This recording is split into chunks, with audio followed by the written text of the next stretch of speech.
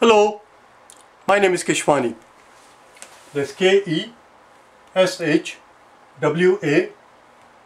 Keshwani. We are here because we want to prepare for SAT. We have been solving math problems out of this book here, the SAT Official Study Guide 2020. If you do not own this book already, purchase one immediately. You're going to need it. Make sure you buy the right edition 2020. We began this process yesterday, as a matter of fact. Today is only our day 2. And yesterday we solved first 12 problems in the first section of the first exam that appears on page number 333 rather. And today we are on page number 337. 337. Make sure the book is in front of you. The book must always be in front of you. Solve the problems with me. Don't just sit there passively. Get involved actively. Turn to page number 337, number 13. The very first one. If at the end of the video you find it helpful and you decide that you would like to work with me, that you would like to hire me as your tutor to get you help, to get you ready for the exam, you can reach me at Keshwani Prep, that's P-R-E-P, Keshwani Prep at iCloud.com. Send me an email and we'll see what we can do. Here's the first one. So we're given a function here. We are told that y is equal to f of x is equal to x squared plus 5x plus 4. As we can clearly see, it's a quadratic equation. It's a quadratic equation, hence it's a parabola. And what we are being asked here is to find the distance between its x-intercepts. Distance between x-intercepts. For example, a typical parabola, if you have here, your parabola might look like this, and it cuts the y-axis at these 2 points right here. Those are your x-intercept. X-intercept means, rather, not y-axis, it cuts the x-axis at these 2 points. And the question now is, what is the distance between these 2 points? And as we know, since this is the x-axis, here y is equal to 0. In other words, in a very roundabout way, what I'm trying to tell you is that we have to find a solution to this equation. We're going to set it equal to 0 and find out the solution to this equation. It's your choice. You can use the quadratic formula if that's what you prefer, or you can use factorization. I'm just going to factorize. So we have x squared plus 5x plus 4 is equal to 0. We're looking for two numbers such that they add up to 5 and their product is 4, and those two numbers are 4 and 1. X squared plus 4x plus x plus 4 will do nicely. In these two terms we have a common factor of x, and in these two terms we have nothing common, so we're just going to have a common factor of 1, and then we have x plus 4 equal to 0, and that gives us x plus 4 from here, and then x left over from here, 1 from here, 0, hence x is equal to either negative 4 or x is equal to negative 1. That's all it is. Those are the two intercepts. And it turns out that the way I drew the parabola here, it's not the right parabola here because both of its intercepts are negative. So that's what it is, but we don't have to redraw it. As you can clearly see, the distance is 3. But if you want to see it, let's first draw a parabola. And just put negative y-axis here. So this is your negative 1, negative 2, negative 3, and negative 4. There you go. Negative 1, negative 2, right here, negative 4 and 0. So the distance between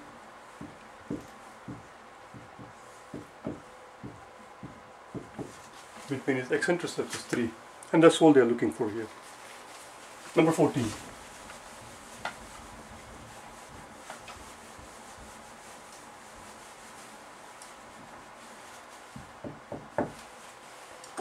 Number 14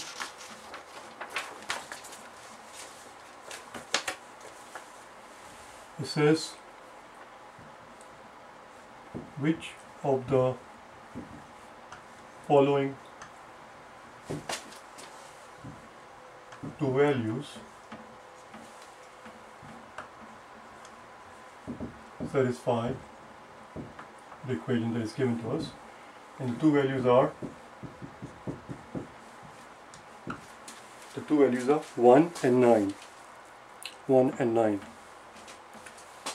And the equation that is given to us here is this.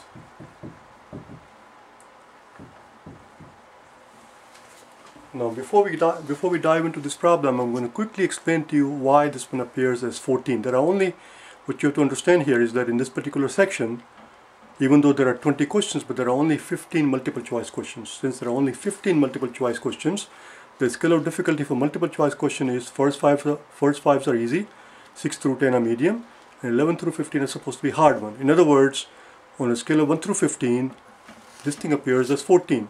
Why is it considered difficult? It appears as a difficult question only for one reason. I'm going to explain to you what that one reason is and why most people will get it wrong. Let's take a look at it here. For example, if somebody comes up to us and asks us how much is square root of root 4, the correct answer is square root of root 4 could be either positive 2 or negative 2. Because if you square positive 2 or negative 2, you'll end up with a 4. Do you understand? Square roots only have, when you have something in the square root, the answer is either square root of 9 is either positive 3 or negative 3. Having said that, this was a very straightforward question. But what if I were to come up to you and tell you that the square root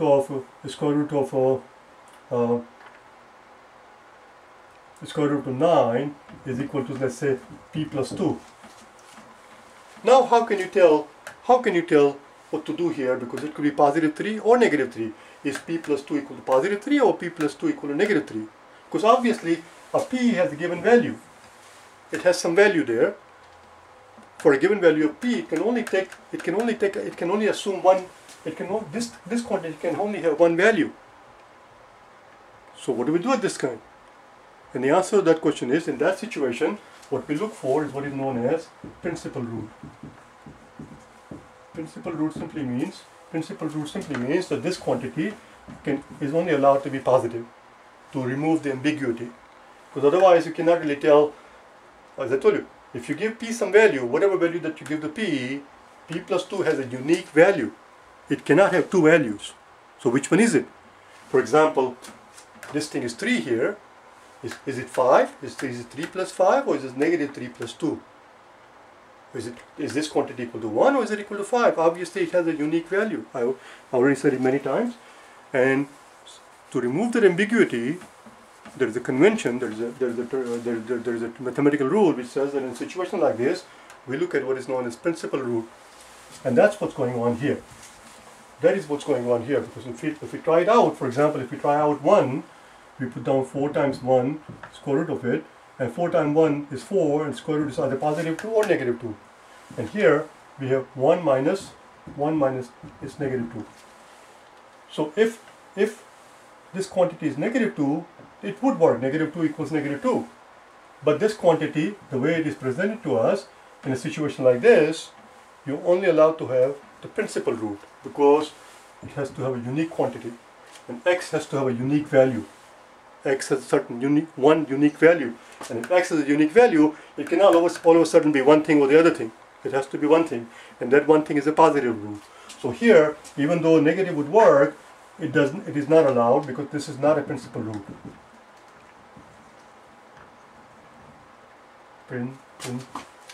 See. Sometimes it is not, and better yet, it should not be. It is not a principal root. It should actually be, the correct English would be, it is not the principal root. The principal root is the positive root. Now let's try 9. If we try 9 in the same thing, here, we get square root of 4 times 9, which is 36, and again 4 times 9 is 36, square root of that is going to be positive 6 or negative 6, but the point is, on this side we better have a positive quantity. X minus 3 is what we have, and if x is equal to 9, 9 minus 3 is indeed 6, and that is allowed, because this, the only value it can take is positive 6, because it has a variable with it. It's not a number itself. Do you understand? The square root of 100 is positive 10 or negative 10. But if somebody comes up to you and ask you what's the square root of 100 times c or 100 times x, well, it can only have one value, and that value is the principal value. Whatever the value of x is, you multiply it by 100, you get the idea.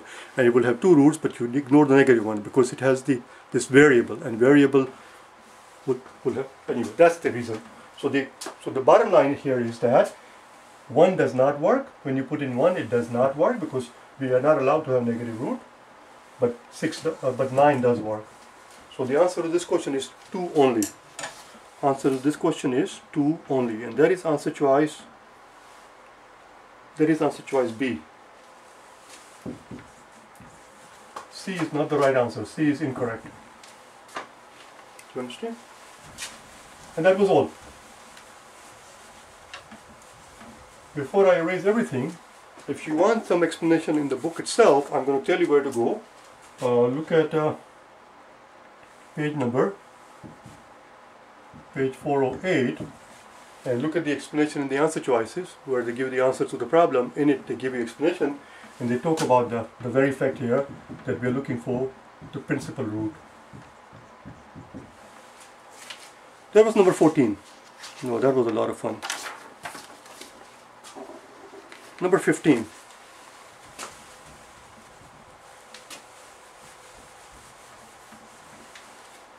Number 15 says that we have a system of equation. We have a system of equation with no solution. And it looks something like this: minus x plus 2y.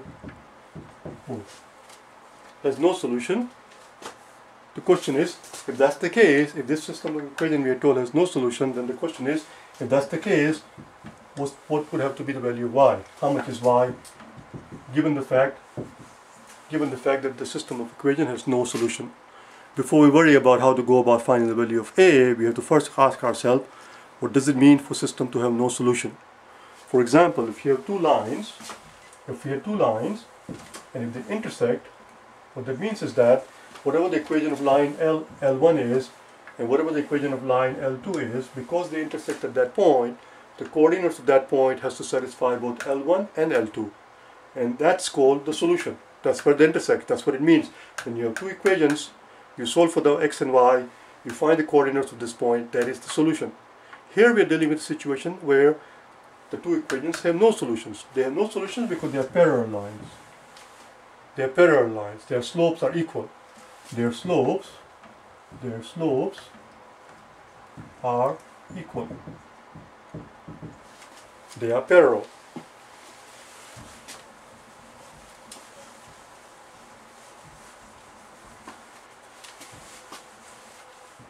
These two lines are parallel. In other words, they have equal slope.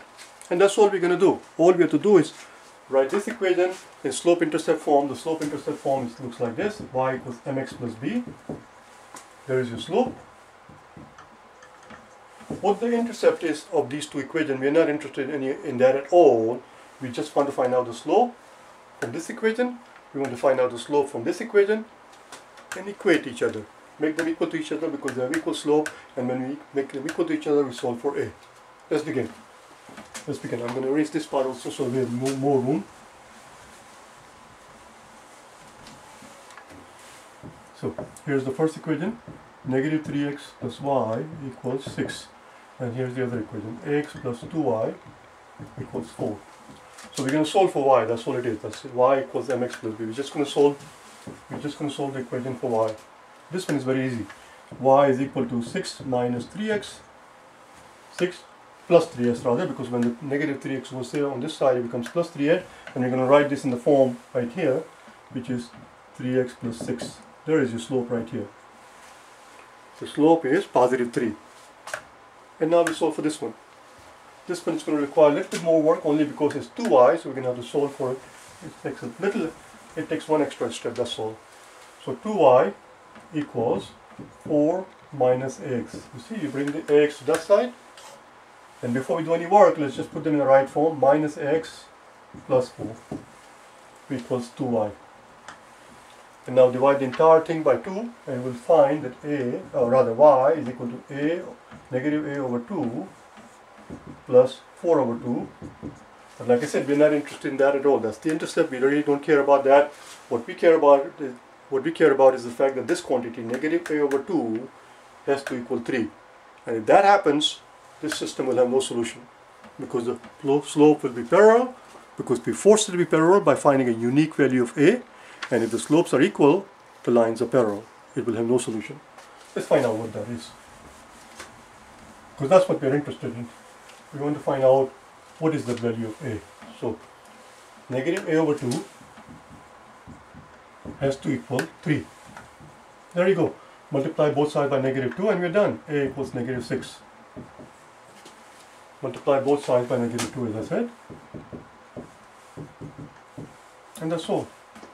Negative and negative will become positive and 2 will get out. I don't know why I'm explaining this baby stuff. A equals negative 6. And that is why it appears as number 15, and that is the reason why the previous one appeared at number 14. So we did the last 3 problems, 13, 14 and 15. Those were the hard problems in this section. There are still 5 more to go, which are grading questions. I'm not going to start them right now. We're going to make a separate video for those 5 grading questions tomorrow. Okay? Bye now. Again, as I said, if you wish to get hold of me, you can reach me by sending an email at keshwaniprep@icloud.com. Bye now.